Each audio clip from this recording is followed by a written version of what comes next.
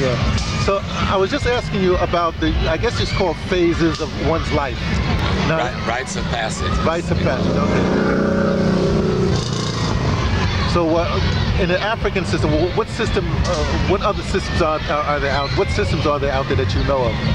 Right, and the Yoruba, Akan, and most of the systems in Africa, they deal with a primary 5. The rites when you come to birth.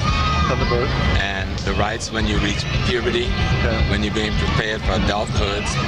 The rites of adulthood, once that's between the 20s and about 50. And then, and somewhere, let's deal with the 5. And then the eldership, which is between 60 and 75. And the last is the preparation for ancestorship. So those are the primary 5. But in between, you have secondaries. So when you're talking about the puberty, where you're being prepared for adulthood, there is that entry into the community of adulthood. But when you get 30, you're being prepared to take responsible senior positions as an adult. And when you're in your 50s, you're being prepared to take the junior elder role, so that when you reach eldership, you're taking on the responsibility of the community to be a counselor, to be a guide, to be the historian. All of these elements is a part of what your function has to be. You're the conflict resolution persons in the community. And of course, that last one is always to prepare to be an ancestor. And that's a process where you go through a lot of rituals, where you begin to listen to the elders in the community on what messages you're supposed to take home to the ancestors about the condition of their children, and let them know what our efforts are, but what our needs are, and to make a major request on whom they should send back. What type of person needs to come back to handle the problems we're facing. Oh, so because you're here, you can give them the update information on what's needed. That's right. And all African systems have a what do you call it? The word when you go and you come. Reincarnation. Yeah, okay. And in all the systems I know, I don't know all of them, but the Yoruba, the Akan, Voodoo, so forth, you only reincarnate as a human in the family you initially came to Earth in. You don't come back as a tree or a bird or in another family in a foreign place. You come back in the family you left, but you come back as a higher spirit with another level of consciousness, depending on whether you truly develop. Now, in the Yoruba, for instance, they got a concept called Awu. Awu. Awu means we go and we come. And you have 8 times to be born as a human being. I'm sorry, 7 times to be born as a human being into the family you originally came in. And each of the 7 coming and going, you have 8 steps of ethical moral development you must complete to be an Orisha. Of course, most people never make it to Orisha, but you become reverend ancestors who go and come with messages of development for your people, for your community, for your family. And in that cycle, when you don't complete it, you go back to the realm of the ancestors where everything is reorganized, so your destiny can be refashioned and you can come back again with another set of responsibilities. So when you say you come back as an Orisha or a selected head, does that mean you were born, say for instance you was born into a certain... If you reach the level of Orisha, you never come back again. Okay. You permanently exist. But now, but that's a lot of people going there, so that means, does that Orisha house get crowded? No, very few people make it to the level of the Orisha. Most become reverend ancestors, and they constantly go and come, helping to raise that family and that community to a higher ethical, moral, principle level, so that they become an effective force as a unit in nature. But an Orisha is when you reach perfection. And when you reach perfection, you don't have to go through the cycle again.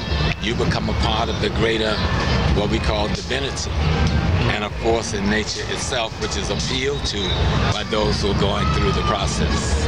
Well, that would make sense, because by definition, at least in my head, you should not be on this planet if you're perfect. Simple, Right. simple as Right. that. But Everything is the struggle towards perfection. But the struggle towards perfection itself is a form of perfection. See? But if one is able to fulfill the task of becoming the perfected one, then you become an expression of an aspect of the divinity that has a permanent place in the guidance of the rest of the universe. You become a force of nature. Okay, but I have to, again, I'm going to stay with this. It would become awfully crowded, so that means that you have to transition from my concept, or my concept of being a being, to become this Orisha, that you no longer become a being, you almost like absorb into this concept of Orisha. In other words, you're no longer a separate being. Orisha is a force of nature. Oh, okay. Every force of nature have multiple aspects with no limit to the multiplicity. The wind has multiple aspects. You can't define the wind by one definition, you know, because the wind have all of these different types of manifestation. All forces in nature does. And so you simply add to that force and represent that element of the force.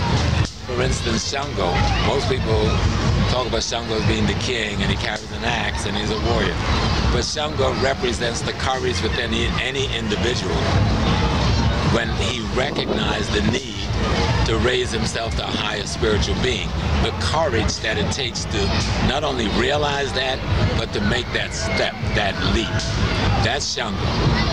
The war that Shango is fighting is against the negative qualities and attributes within the human character that blocks us from seeing the possibility of a positive developmental path, ethically and morally. So if you can conquer that, you are a king and you are a warrior.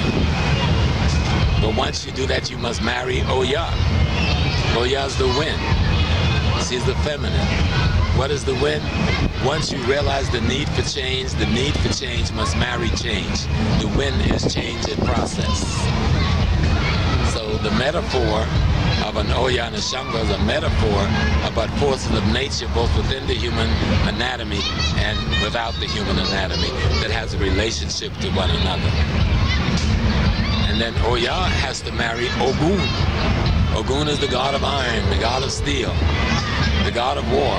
But what does that represent?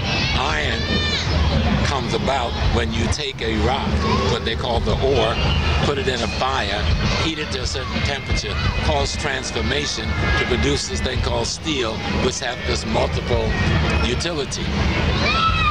So the desire and the recognition for change marries change, and then change becomes polyandry and marries transformation that comes as a result of change.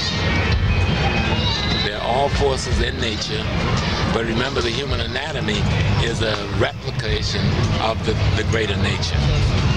So the force exists, but the force must be cultivated. It doesn't just manifest. You must cultivate the force, you know? Well, if we're going to talk about that cultivation of the force, then that means that let's say that these people on the planet today, whatever stripe they are, we're in serious trouble because we keep on being disrupted from those missions, from those rites of passages. Everybody that you see simply represents possibility. But if possibility don't realize, they're just recycled to again represent possibility that might be realized. But if we constantly recycle this morass that we're in, then we're, by definition, it remains a morass. No, the one thing you've got to remember, in the African systems, even though we are overlaid by a lot of European, what they call paradigms today, there is no good, no bad. There's no right, no wrong. There's only what's appropriate. And the appropriation is about harmony and balance. You can't possibly have harmony without having what we call bad and what we call good, both being at its optimum. The problem we have is when we can't tell the difference between the two and we think one is supposed to outweigh the other. No. It's the equilibrium you're struggling for. You can't even define your good without the presence of what you've defined as being bad. You know? It's like in ancient Kemet, they talk about Set, and they talk about his brother Haru. People over here in the West saying Set is evil and Haru is good. No, if you study Kemet, Set is just the other possibility. One possibility defines the other possibility. And so if you ever see a statue of Ramses, you'll see Haru, representative of all the positive aspects of Asar, standing on one side of Ramses, that is the level where Ramses is the greatest of great, and on the other side is Set. So Ramses cannot be a balanced king and a pharaoh without having an equal amount of Set and an equal amount of Haru. That's what creates Ma'at. Otherwise, whichever way we think he's leaning, he's out of balance, and he cannot create harmony. He can only replicate conflict.